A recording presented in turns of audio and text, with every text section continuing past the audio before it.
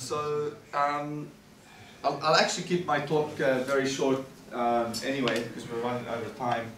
But really what I want to talk about today is using balloons to test CubeSat subsystems. I was going to show a few pictures of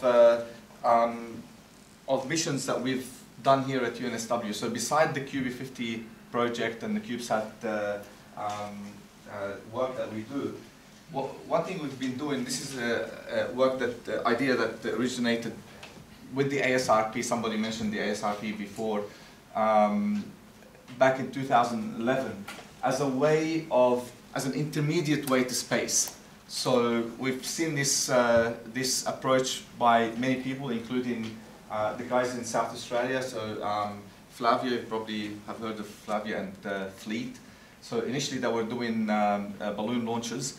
We had the same idea to involve students, but this idea has evolved into, if we look at space, if we look at high altitude balloons, some of the graphs I was going to show you are 99% of the atmosphere is below about 30 kilometers.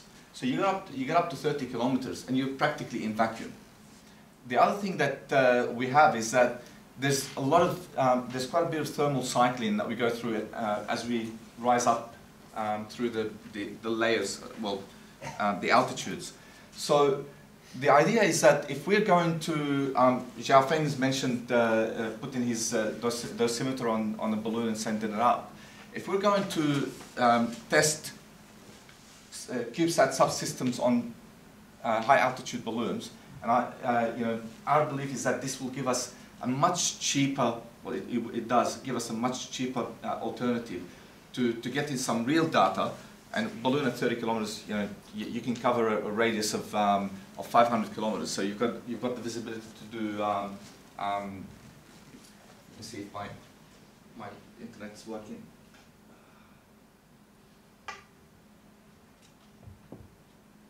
It's not connecting.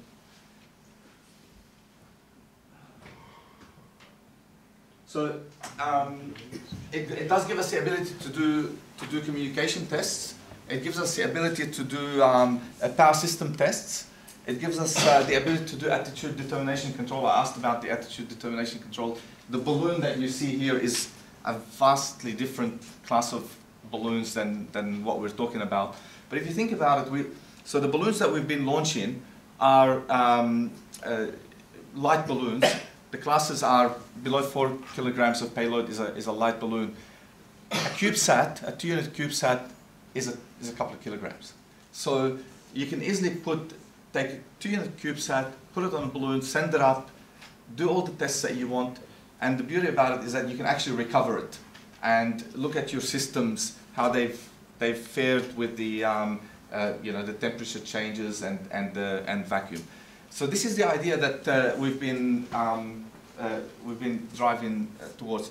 So the presentation, I'll put the slides online, but the presentation basically just talks a little bit about the details of doing that, of carrying a balloon mission.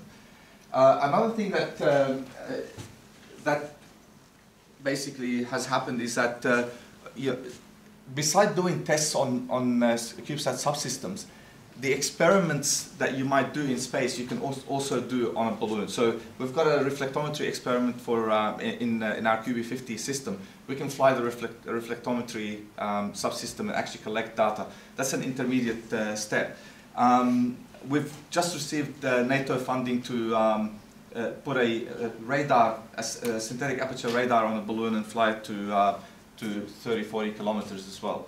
So I think there's you know, balloons can really complement satellites, CubeSats, and it's something that I think, you know, we're open to collaboration. We're open to talking to people interested in taking their subsystems and putting them on a balloon. We can actually do the launches. We've done the proof of concept missions. We've established our capability, and you know, we're able to recover the balloon successfully. I think I'll end it there. Yeah. Just one quick question: how do you do your ground tracking in terms of your comms? Do you have a mobile truck with an antenna that follows it along, or? So basically, yes. With us in the car, we've got a For the tracking to recover the balloon, we basically just have an antenna on the roof of the car, and we've got somebody sitting in the back of the car, and you know, we get live updates. We've got a bunch of systems. Some of the guys here would smile because they know what's going on. So the group of students that are really involved in this, that driving this, is the BlueSat guys. We've got an APRS to get the position updates. We've got a GPS on board, and we've got a beacon. So yeah, we're able to recover the balloon. Yeah. So for your radar system, you need active pointing. For the radar? yes, that's a project that is just starting. We just received the funding a month ago.